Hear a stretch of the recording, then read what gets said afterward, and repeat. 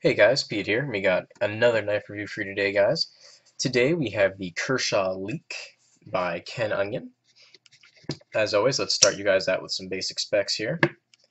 We have an overall length of 7 inches, a blade length of 3 inches. That blade is Sandvik 14C28N. It is Wharncliffe style, so you can see it drops down almost completely flat, but with a nice little belly, very small belly, but a belly nonetheless. It has a bead blast stainless steel handle. The total weight is 3 ounces. It is assisted with the patented SpeedSafe system. Personal favorite of mine as far as assisted knives go. It has a locking mechanism, which I believe is unique to Ken Onion's design here with the SpeedSafe. Very, very simplistic. All it is, there we go, a little piece of plastic that slides either in front of or out of the way of the blade. And that's all you need to stop that. And it's very nice to have on an assisted knife, though personally I've never had an issue with one of Ken Onion's knives deploying without intent, but it is a nice option to have. Alright, so let's get down to it, guys, shall we?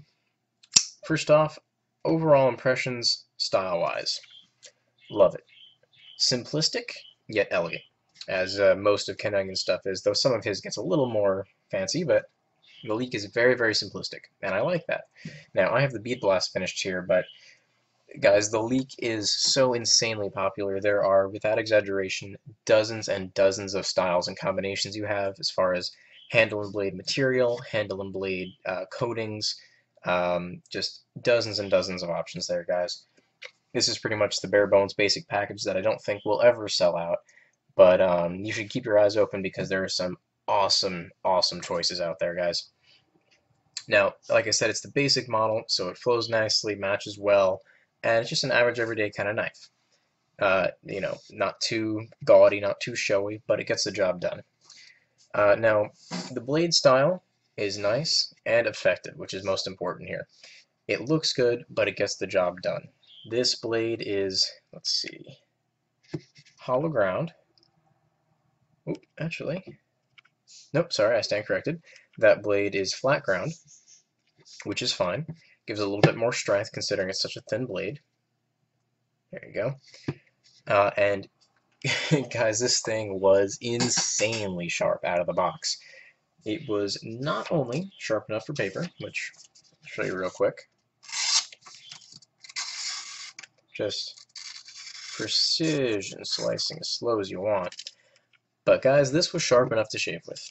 Without exaggeration, sharp enough to shave with, and I've got the patchless marks on my arms and legs to prove it. It wasn't a smooth shave by any means, but it was sharp enough to shave hair. That's pretty impressive for straight out of the box. I literally got it yesterday. That was the first test that I did with it. Worked beautifully. Uber, uber impressed. And just like the Rippler review I did not too long ago, that tip is insane how thin that gets. You practically can't even see, in fact, I don't think you can see on camera all the way to the end of that tip. But it just, I mean, it's literally an X-Acto knife. It's insane. So, incredibly impressed. Could not be happier with that, straight out of the box. Now, you've got nice kind of minimalistic labeling. You've just got KAI, which is the parent company for Kershaw. Ken Onion Design, 1660, which is the model number. Nothing on this side. You've got Kershaw SpeedSafe down here, so subtle logo placement, nothing too, in your face, but just enough to get the brand out there. Nice little engraving on the pocket clip there. Nice and classy as always. Ooh. And let's talk about that pocket clip for a second, shall we? You have options. It is right side only, unfortunately. So sorry, left-handers, but right side only. But it is both tip up and tip down carry. I have mine set up for tip down carry currently, as that's my personal preference. And the main difference that you need to know as far as which you would like to do is that when you have this in your pocket, the way I have it now is tip down, that's about what's going to show out of the edge of your knife. Now, if you have it tip up carry, that's what's going to be popping out of your pocket there. So it is a noticeable difference. It's a relatively deep carry if you have it set up as I do here, but again, personal preference as far as deployment. Now, speaking about deployment, that beautiful, beautiful speed safe system in there. Oh god, I love it. Ready? There it goes. Lightning fast.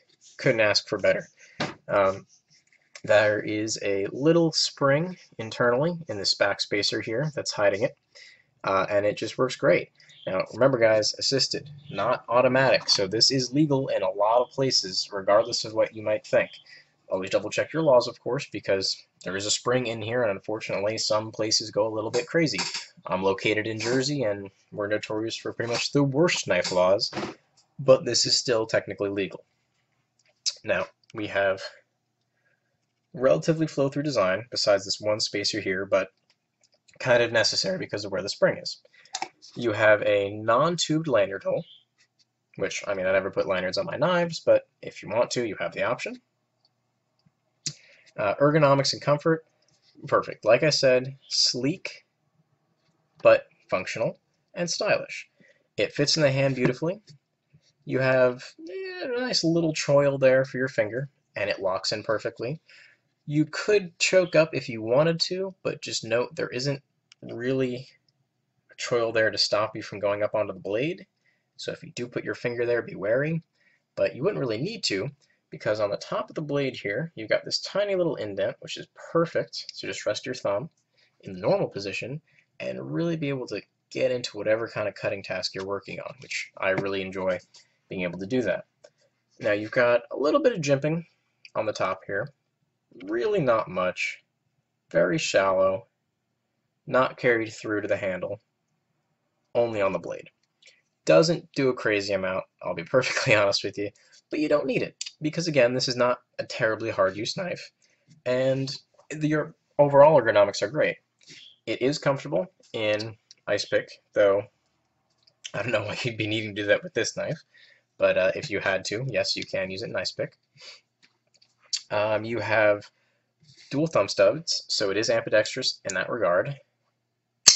Flies out like a rocket, regardless of how you open it, whether the thumb studs or with that flipper tab. That assist is just great. And just to show you guys that lock one more time, this is it in the not safe position. It's open right now. Close it towards the blade. It is now in the safe position. And as hard as you might try, it's not going to go anywhere. About the only issue I had with this knife when I first got it was this safety.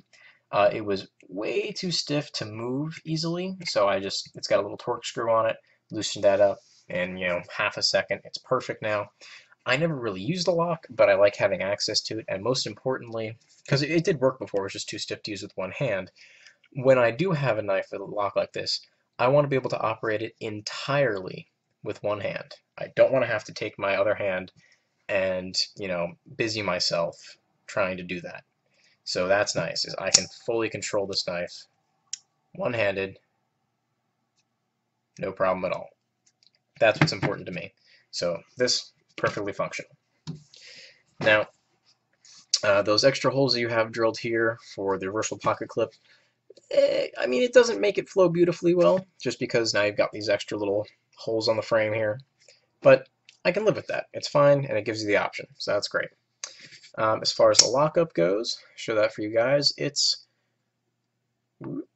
rock solid.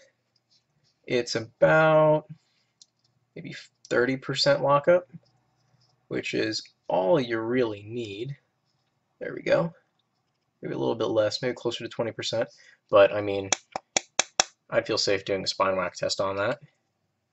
No blade play out of the box in any direction. Works beautifully well. Now, what are you going to use this knife for? Well, a couple things you need to keep in mind. It's thin. I don't know if it's going to stand up on its own there, but it's not a hugely thick knife.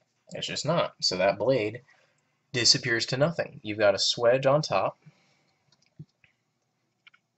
that starts about a third of the way into the blade, continues all the way to the tip, and it's nice stylistically and leads to a really, really wicked sharp point on the end. And it does weaken the blade a little bit, but it's not hyper aggressive. So you still have a lot of material right here while still getting the nice stylings of that swedge there. Now it's flat ground, so like I said before, you're not losing too much material there if it was a hollow ground knife, so it's still got some strength. I'll tell you though, I'm worried about that tip. I really am. I'm not gonna sharpen this. Normally, I would throw it on my Lansky and put a mirror polished razor edge on it, but it's so sharp out of the box and has such a fine tip that I don't want to risk breaking off. I'm just gonna leave it, honestly. I'm gonna wait until it 100% needs a sharpening, then I'll take the plunge and try and put my own edge onto this guy. But for now, no need. No need at all. It's perfectly functional just as it is. Um, there really isn't much to say about this knife that isn't good. I mean, overall, it's just a beautiful design. You can tell by how many reiterations they have of it and just how quickly these things sell out that it was done really, really well. I mean, just an ideal design by Ken Onion, beautifully done. I highly recommend you check out his entire series of Kershaw knives. He has the Shallot, the Leek that we have here, the Chive, and the Scallion. And I forgot, I think the Scallion is the smallest and the Chive is the second smallest. I owned whichever the smallest is, I owned that with a Damascus blade. Beautiful Damascus, hyper functional, same lock, same speed safe system for the assisted opening. Works just as well as this, guys. You can't go wrong with a Ken Onion knife, especially his line with Kershaw. It just works beautifully. Really no complaints about it, guys. Highly, highly recommend you check him out. Gotta be careful there. Get as many of these as you can find. They hold their value really, really well, and they sell out quick when they get a new model, so keep that in mind. Yeah, I think that's pretty much all I need to say about this, guys. I mean, the knife speaks for itself. If you look around, you never hear a single bad thing about them, honestly. They're not going to fall apart on you. They're there to last, and just great, great knife overall. So I think that's where I'm going to leave it here, guys. Thanks for watching. Leave a like if you liked it. Share with your friends. Subscribe to keep up with any new videos I might come out with. And yeah, have a good one, guys.